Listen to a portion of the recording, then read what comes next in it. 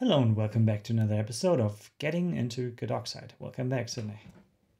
Sebastian. Really have to figure out some new introduction. I think we're set. Everyone's used to it by now. Yes, okay, fine. Let's keep it for live. Then we are back with the describe functionality, and in the last episode we did manage to actually have some green tests here that worked according to our expectation. And did we or did we not already use two names here? I think we did use two names. Yeah, here. Yeah, exactly. Oh yeah, we had this whole crisis at the end where our expectation of how it works kind of shattered, mine at least. But yeah, True. The way the algorithm works makes sense. It's just if it's correct or not, I don't know. But that's not really our decision to make, I guess. True. We just implement what's there with all the, strength and weaknesses, one could say. And I'm happy about that because then we don't have to think on how to fix this issue actually, which is good with me. Then let's have a look at describe. And I guess for us the question is which test to write next, ideally a failing one. Yeah. And we don't have so much preparation here in terms of tests. There's no ignored tests or failing tests. There's really everything seems to be good. We're ready to go, ready to ship this. But I have the feeling that's not entirely true. So let's figure out why that would not be true. Yeah. Exactly. So which block do we have? We have this part. Gave up on. We don't use that at all, but we have it. Gave up on is if you are out of candidates, if you found too many, or if you don't have enough space for candidates anymore. Mm-hmm. Because then you can't track these. And then, then you have to give up. And when you give up, then it inserts this commit where you gave up on, and probably relies on this finish depth computation to do something. And probably for us, this will never do anything because our graph is so small. Oh, this is the current test, yeah. Yeah, it's just, we deactivated this here in Git already and ran all the tests and nothing failed for that reason anyway. So it's really just, nobody tests this. And then there's a lot of debug code here. And this is handling of matches. Wow, name misnamed. Or abref. So there's abref here. Yeah, let's go back to the example. Oh, let's go back to the right example.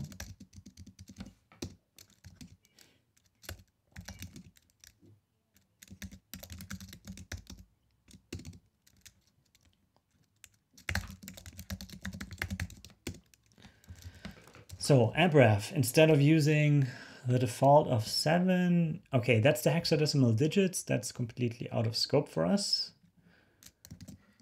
So the abref part here, doesn't matter. I'm just thinking, like this gave up on, we can implement this, but we can't test it, so it's not a great pick for us now. I thought this was interesting because maybe that's testable because we could produce a name that is misnamed, but I don't know what that means.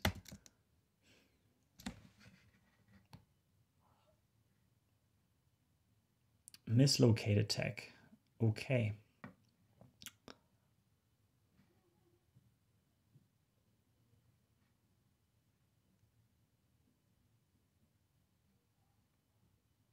Oh, we can test this.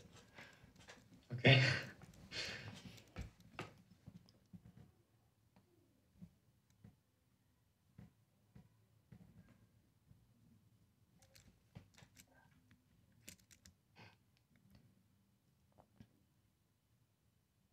Isn't this out of scope as well? Because we kind of give it the matching hash map already, right? With the commit ID and the tag name. That's true.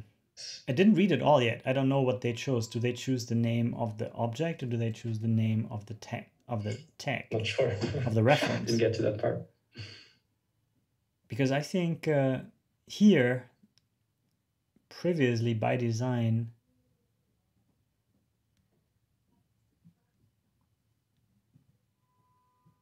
they used the name of the tag object.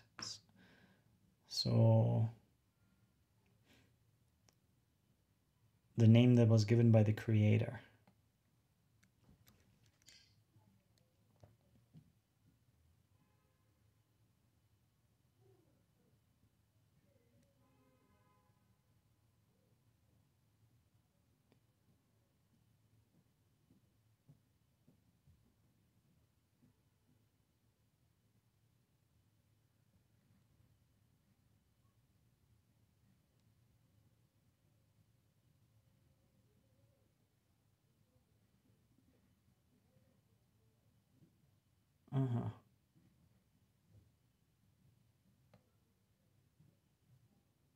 So it looks like we already do it properly. Because we don't have, as you said, we don't have the notion of tag object. We don't care. We just take names. And the names decide what we use as a name as well. And I think that they had the problem that they didn't use the name of the reference. They used the name of the object by design, but that was not great. So they changed it. And this misnamed here, maybe that's now. Yeah. So here they check if the name of the tag is the same. And if not, must be something like that.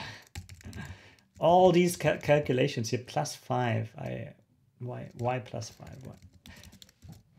It's so dangerous to me to do this. It's a pointer here, right? Like pointer +5. It's fine. Trust me. It works. And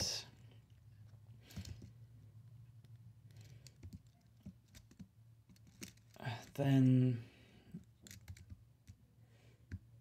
get tagged OID. Oh, but this would be something.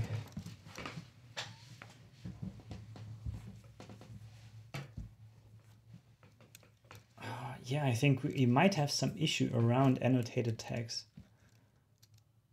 Or do we? Like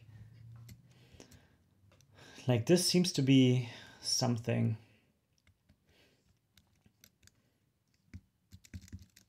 What is this? So this is a tag object here. If you have a tag object, then get the tagged OID.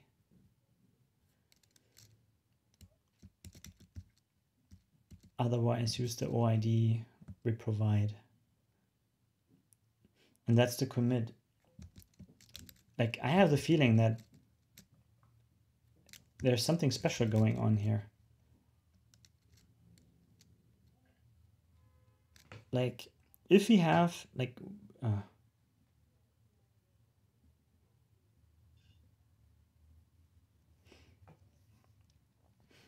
there's something special going on, but I think it's something the caller has to handle. Let's see what these pesky tag objects are. Git tag. So I should have a ton of these.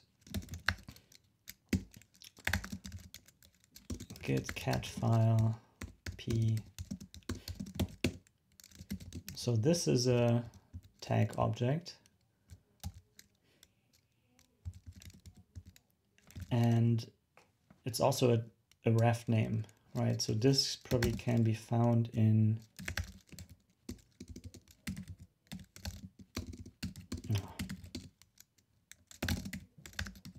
.git packed refs. Yeah, so this is our tag. And it points to this object, 01, that's the tag object, I think. So if I would cat this, I would get exactly the same. Yeah. But it does point to FBE to C blah blah blah, which is the commit that it is tagging. So you have this indirection. And that also happens to be FBE2C. That happens to be also mentioned here. This is called peeling. Just for convenience, so that you don't have to load the object and then see what's inside. You already peel it and you put that info into the file, because these are always stable right there. They don't change. And if they do, they change identity. So yeah. And in our implementation, we also don't have to deal with this, because obviously the one who wants to associate this name with this commit, which we see, we don't see that ever. Yeah. But we see this one. And that's something the caller has to prepare for us. So we don't deal with that. Like there's no special, I don't think there is a special thing for us here. It's just that they always provide the long format if they think there is a discrepancy between the annotated, if it's misnamed or not, that forces the long format here. And that's kind of special. And we can't do that because we don't know if it's misnamed or not. And we won't ever know. So it's also something the caller would have to deal with. So that's where we are a bit different, I think, compared to Git. And that's the printing. Is that the printing here, the scribe commit? I think it might be. Yeah. Append suffix. Yeah, that was the DGS.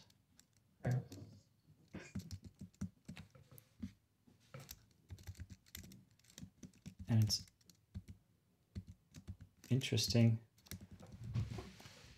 that otherwise it just takes the suffix from somewhere. Where does it take the suffix from? Oh, it's a global. Okay. So this global is probably, that's the dirty suffix maybe? Or where's that coming from? Ah yeah, suffix equals dirty. So here they assign the global to something else. Fun. Yeah, these globals really, it's so incredible. I would feel super guilty if I would write that, because I know it's gonna blow up one day right in my face and it's not gonna be fun. But anyway, back to finding the next thing. I think that's also not it. Gave up on seems. Yeah, I mean, I think, isn't it a gave up on though something we can do, or at least have a special, I don't know, return value for this case? Or I don't know. Yeah, let's think about it. Let's try to let's focus on this. Maybe there is a chance. Our gave up on is here. And it's entirely unused, but we have the same logic. And then I mean we can probably implement this, that we have a limit, candidate limit or something. And with that candidate limit, we can make sure we actually run into this gave up on commit. Yeah, I mean, we already have the max candidates, right? Which is decided by the type of the flag, the length of the size. Mm-hmm. Where is the max candidates? Here. So that's going to be the ultimate maximum, but our actual max candidates can then be either something that is configured or it's that, because otherwise you would probably never hit it unless we really make. Yeah, okay, true. That's the thing, you know, like finding a reasonable test that is rad because of some implementation we have to make, even if we limit the number of candidates artificially, which we probably should allow so that we could implement something like git describe that allows to set the candidate count. even then, I don't know, like we can insert it into the commit list and then the finished computation will pick it up and do something with it. That's all cool. I just don't know how to make a test that creates a different result then. Yeah, don't know. Could have Git help us by removing this special case and just seeing what happens when, or which test fails. That's the only thing I can imagine here.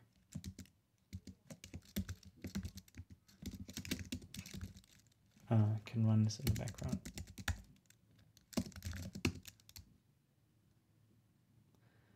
Now it should be smart enough to build everything and run the test. Yeah, okay, it did. Okay, that will take a while.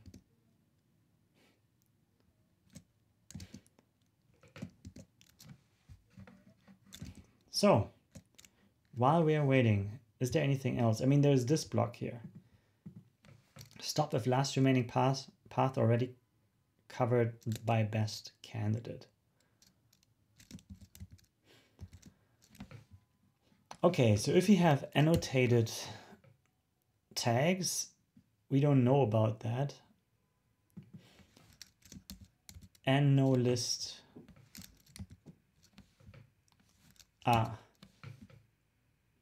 An empty list?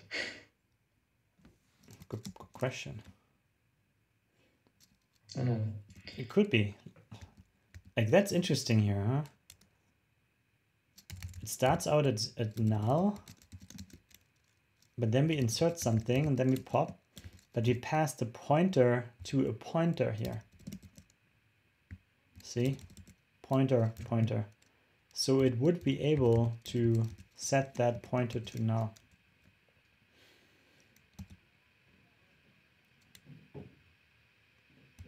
But it doesn't look like it does.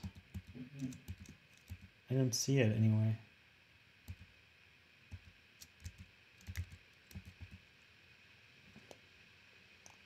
Don't know. So I don't know under which circumstances that list would actually be null.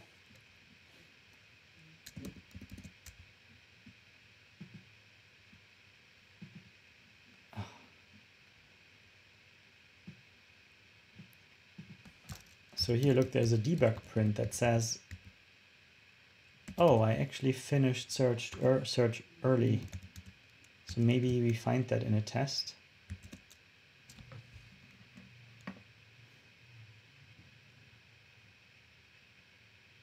And, oh yeah, maybe I should also search in tests. Then we might find it in tests. But it doesn't look like it. Nope. Also no test for that. So I don't know.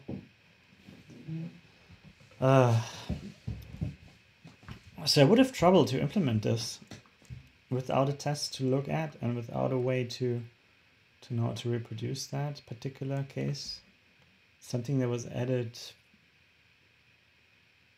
Improve Git describe performance by reducing reversion listing.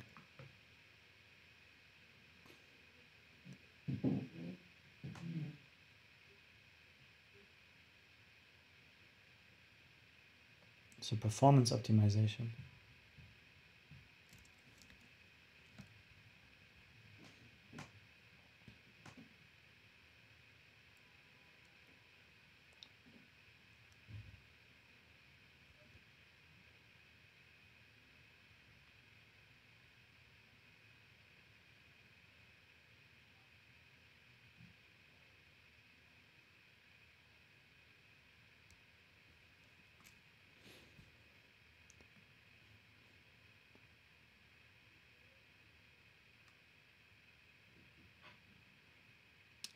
I remember something that we can do. It's the insertion by date. Now that we have a working test, it's for the parents. Have a parent list and then sort them by date specifically. and that should work. Okay. And I think this was the behavior that we don't have, that it really uses the most recent stuff first, or prefers that, traverses the most recent commits, and then finds the most recent tags first. And I think that's really important for correctness. As I just read here in this wonderful, I mean, the commit messages are always great. Love them. But I think that's what you get when you work with a mailing list, and you boil a lot of work down to one commit, and then you describe everything here so that you basically just say git send mail or something, and it sends the mail with the commit message as a message. And I guess that makes perfect sense. Make it a bit more descriptive. Yeah. Yeah, I do like that. And 2 years ago, there was this fix, probably don't abort too early. And there's even a drawing here, which probably is totally misrepresented by that editor here. Hey, I'm not reading this, I'm just kind of looking for drawings. Yeah, if it wouldn't disappear all the time. All right, so tests are done.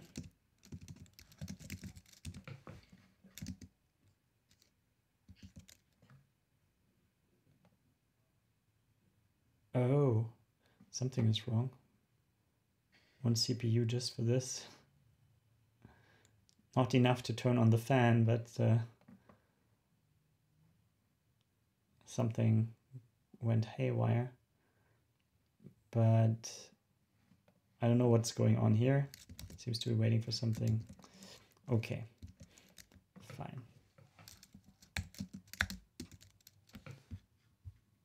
It looks like diff order didn't finish, but that seems unrelated to the change we made. So I would assume that here for gave up on there isn't a test, which also means that, yeah, commit list insert by date. Parent sorting it is. Parent sorting it is. And we also don't have a test for that, but okay. So are we just going to implement it, or? Yeah, I'd say. We find a test case. Yeah, let's say if you don't break an existing test, that's already kind of an indication that's probably okay. It's good enough. Yeah, we don't have a test case for that. And given that this is also under tested, I'm happily under testing ours as well. And keep it practical, you know, like just make it work, move on.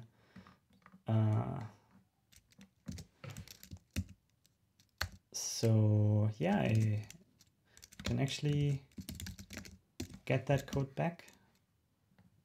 It was there before. So the commit time for the initial commit, I wouldn't get that, but I would want to have this.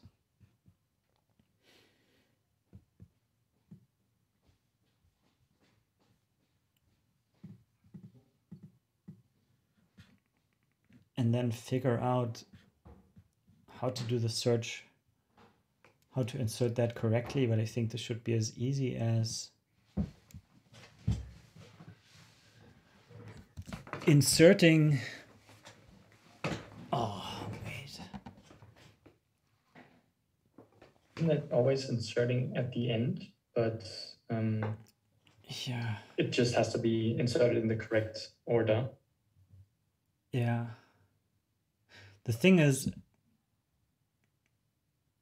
yes, you're right. The previous problem was that it inserted it with global sorting, so to say. It used all items on the queue and should only use the items we know of. And this also means they always go back, but maybe not at the very end, but maybe before that. And we should be able to do that too, because we can limit the binary search on just a subsection maybe of that queue, which is a deck. Okay, but anyway, the good thing is that will definitely break a test if you do it incorrectly. So tree, parent, anything else. So that here is the parent ID.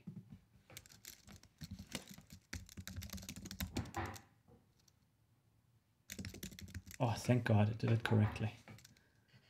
I thought now it renames the field maybe,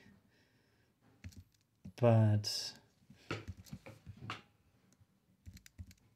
it does the right thing. Cool. And now it always pushes back, but we want to push it back to the right spot. And we see every parent one at a time. We don't see all parents at once, or don't have them at once in a vector or something. So it's different.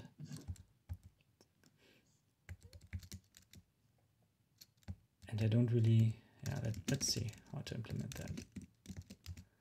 Chance of accidental breakage, high.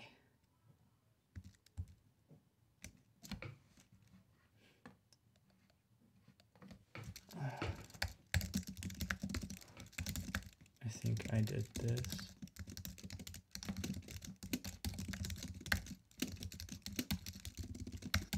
Something like that.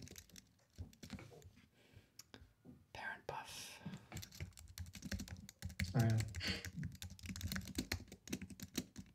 That was another necessity. And now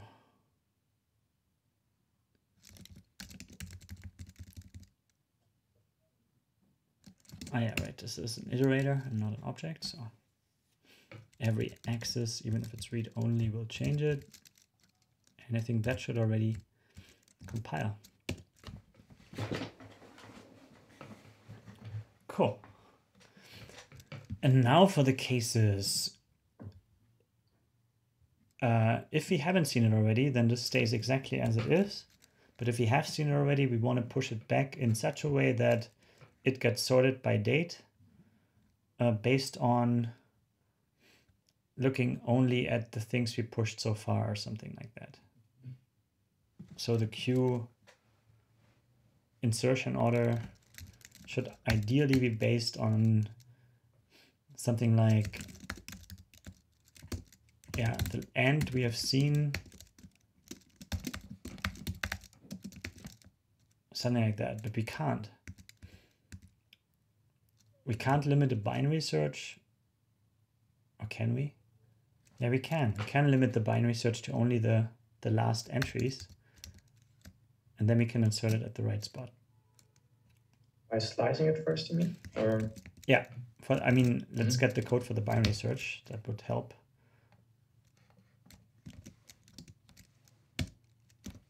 Where's the annotation here?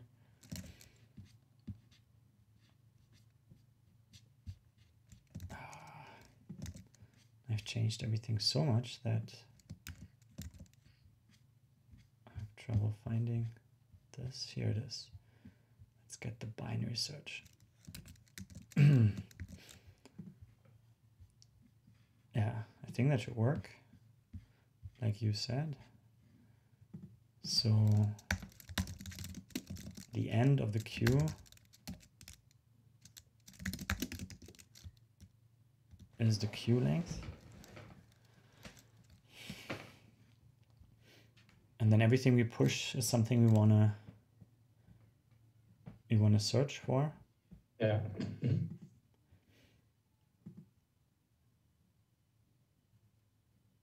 And it's about the position then that the binary search reveals compared to the end.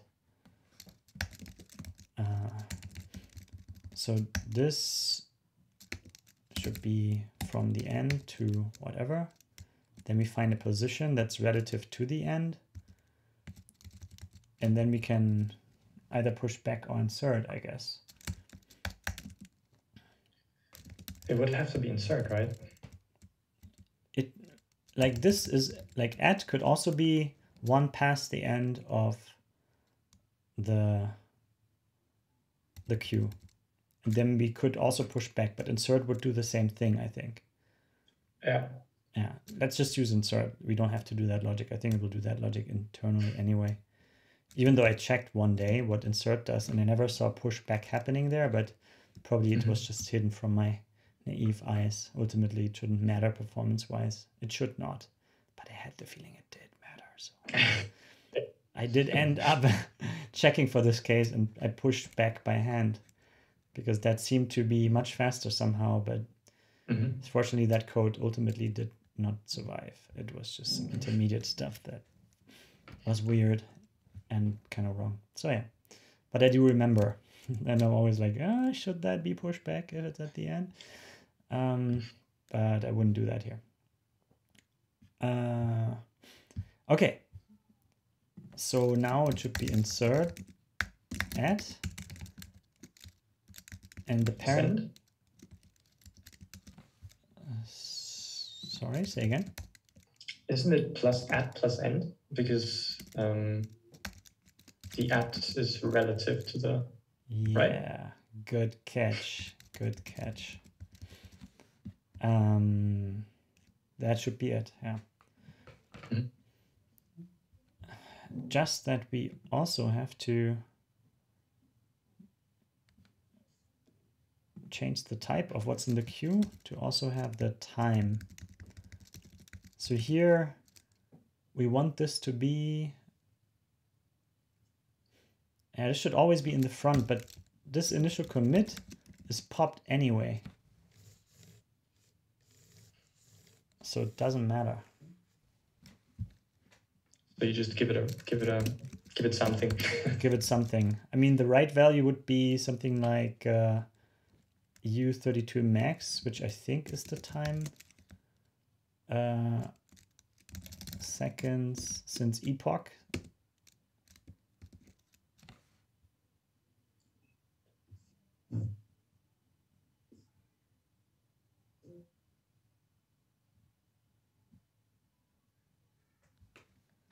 Hey. I was just thinking.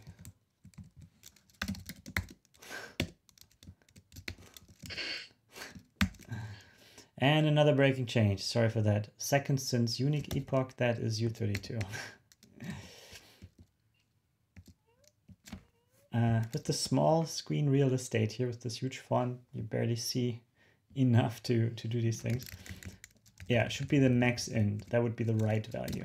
U32 max. That's also something that is very, very nice, by the way, in Rust, that it's kind of easy and obvious to get max min values for the respective types, which I remember to be much harder in C++.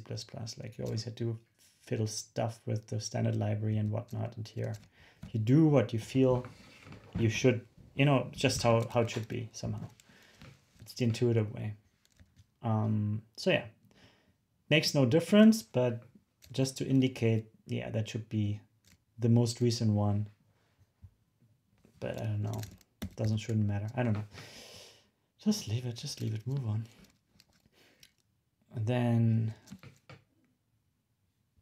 here we get the time, that commit time, that doesn't matter.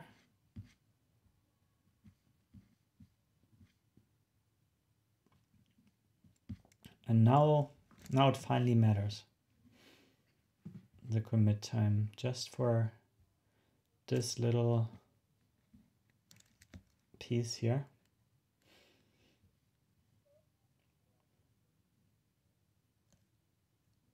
It's also kind of a complicated code, you know, doing a binary search for something that is only ever like mostly one commit, one parent, maybe two parents, sometimes maybe three.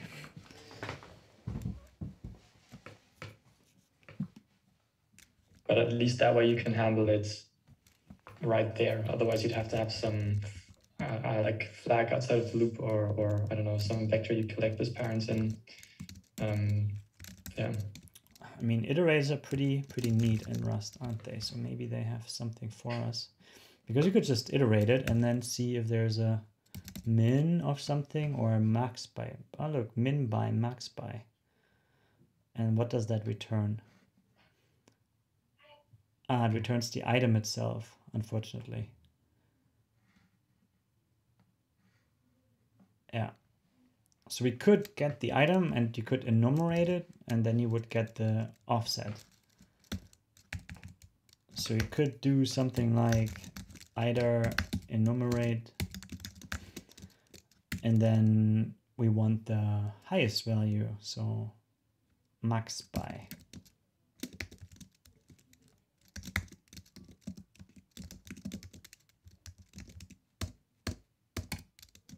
Why do I not get that? Ah.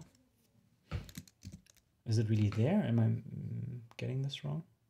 Min by key? Is there max by key? Yes.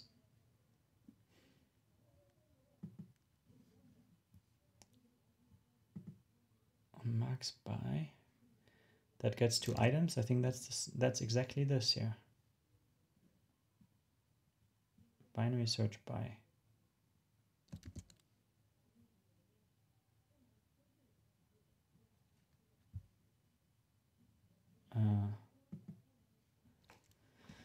No, it's not the right thing. It takes 2 items here.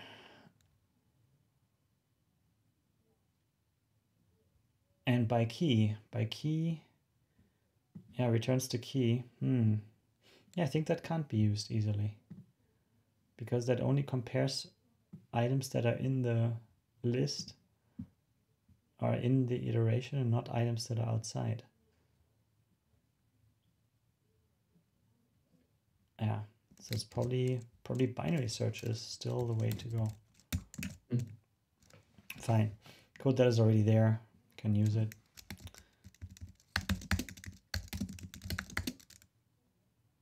So now we should get the insertion point, and we can just use that date to insert it. And that's ascending. We want a descending search, so yeah, maybe that's that. I think this could work. Yeah, should work.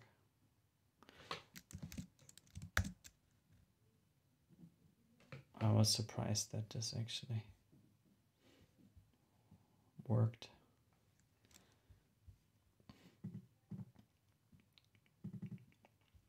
Okay. Expected use size found. Well, that is a use size. What's the problem here? Ah. It found a range from, but it wanted a use size. So you cannot, this is a vecdeck, so you cannot do that. You cannot limit the binary. Not slice it in general, or you cannot use that syntax? You cannot slice it. I mean, you cannot slice it with a range. You can index it. You cannot index it with a range. That's the answer, which makes sense because that range could be, these things are not overlapping, and there's this midpoint thing, and then this might not be a valid range for it. Yeah, well.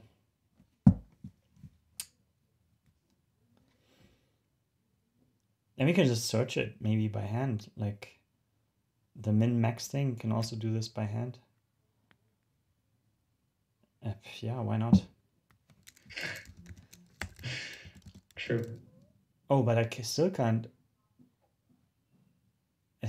index it like this. So I can't just get items from the end. You know, then I guess what you have to do is use a separate vector and just bite the bullet, have a parent vector, sort that.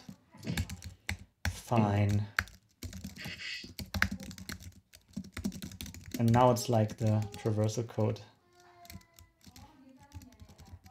And this also means that our queue doesn't need that annoying time anymore.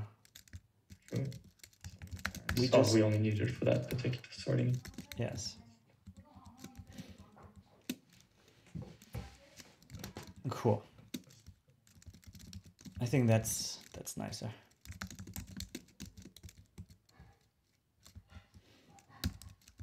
And now we can put the parents along with their date. We have to figure this to do out, unfortunately. We use the date. And we can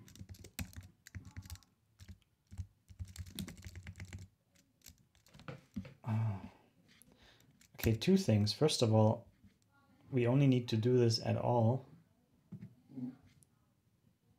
if we, like in this case here, we don't have to do this. Only when we want to insert something on the queue, we have to deal with the parent here. And we probably want to clear the parents vector beforehand.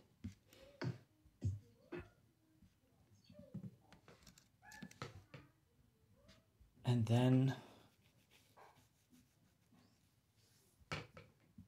oh, yeah, we can't insert this onto the queue right away. We have to wait, have to collect it. And then we kind of have extra work with the queue because then we look it up twice. Sorry, extra work with the scene hash map. No, we don't have to look it up twice. We know it's not seen before because we are here. Then we can just insert it. Yeah, okay. Still kind of extra work, but should be fine. But this thing here goes away. That's good. Monstrosity. This goes away too. And instead, parents push parent ID parent commit date. Like this. Okay. So now that after the loop, we sort them and chain them. Yes. Yes. And I just deleted the sorting code. But fine. Parents sort by. Why is there no? There's sort by. It's just IntelliJ that doesn't see that so quickly.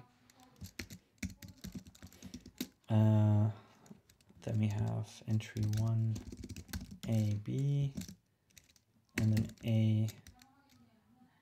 A1, that's the time, comp with B1, and that's now ascending. But we wanted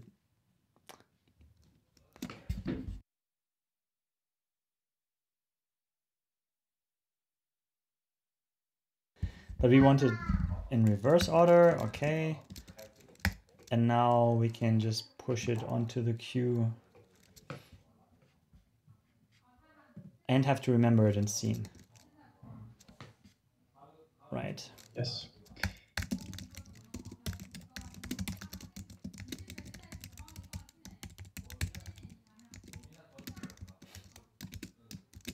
Okay. So pushing onto the queue.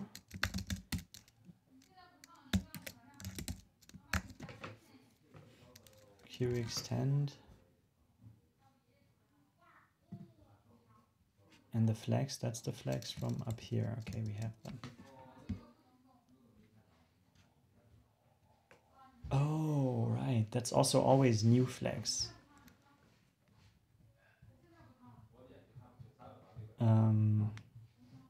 Yeah, so just copy this essentially.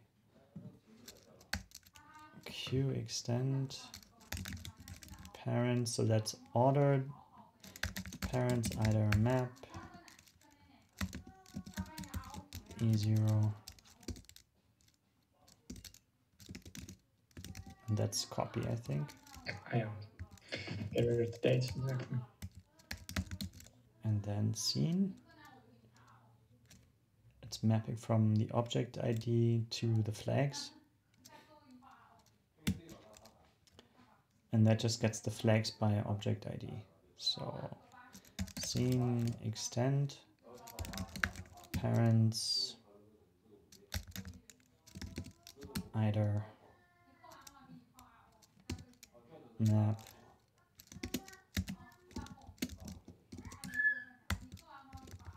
enal and flags. So giving it tuples inserts these as keys. And it's kind of shorthand. Okay. So this should be sorting. Okay. So if there would be some issue in the implementation, would that be noticeable? Okay, so that's not tested here. That's probably gonna fail it now. Okay. That's failing it. But that's also not gonna fail it. Okay, so these two lines are speculative. These here. And this is the key of it. And for getting to clear, it should probably also do something weird now. Okay, it also does something weird. Good. Good. So it's probably doing the right thing. That's what I try to assert here. Yeah, it's probably doing something useful. I'm always a bit concerned about this here, that I get this right. Like, is this the comparison you want?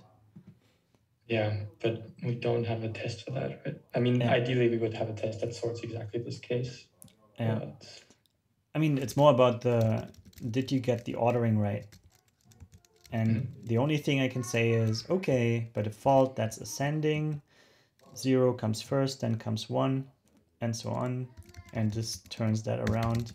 So high numbers are first, and that's the time being more recent. That should be first in line. Then we add this first to the queue, so it gets processed more early. This is what we want. So that seems to be correct. And that's as far as my reasoning goes here. Even though we don't have a test to really validate that reasoning, unfortunately. But yeah, that's I think that's a great addition. I think next time we would have to understand a bit better what this early exit is about, whether we need it or not. It says performance, right? So performance is not the most important thing for us just yet. The finishing depth computation is something I'd want, even though we don't have a test. So maybe we can make one, even if it's hard, and then this is done, I think. Oh, the gave up on. Maybe this is something that we can do. Can do with the test as well, because we should have some candidate limit that is so low that it will run into it, and then maybe we can tune our names so that we need to implement this the right way to get the right value. Maybe we can do that, maybe. So I have hope. So for next time, maybe gave up on, and lastly, finish computation, then this is done in the best way we can imagine. Right. There's probably also going to be, I'm guessing we'll find a bit more about this, right, when we would implement it more or closer to the application level, because there's, I guess, some functionality that has to be handled by the caller of our function at the moment. Oh, yeah. So maybe, yeah, True. I don't know if this would be the next step for us, but I'm guessing there's a lot to discover there as well. That's right. To me, that seems to be the boring part, because it's really just creating the hash set. I think the hash set of names, or the hash map of names, and doing that seems quite straightforward. But it will be some work for sure, and some tests to be written on a higher level Git repository probably. But yeah, not quite there yet. Like these two things, they're probably also worth 2 sessions or so, especially if you want to have a test for that. But yeah, for today, I think we're good. Oh, yeah, it's still running. The previous one actually really broke it, but now all green, all good. And I say thanks for watching and have a nice weekend. Bye-bye. Bye-bye.